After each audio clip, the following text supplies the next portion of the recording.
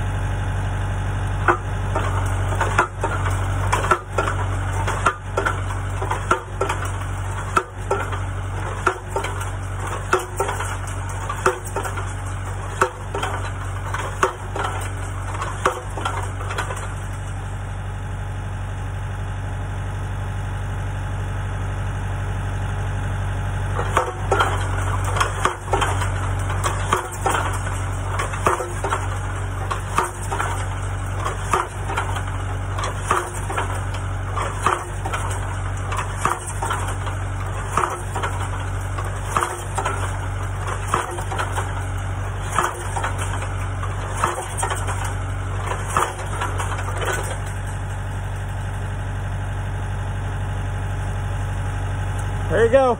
I didn't measure that post, but it was in the ground 3 foot when I took it out at a different spot. I put it to the dirt line. It should be right around 3 feet. I'm a minute 40 seconds right now. Pretty quick. That's a 3-inch by 3-inch post.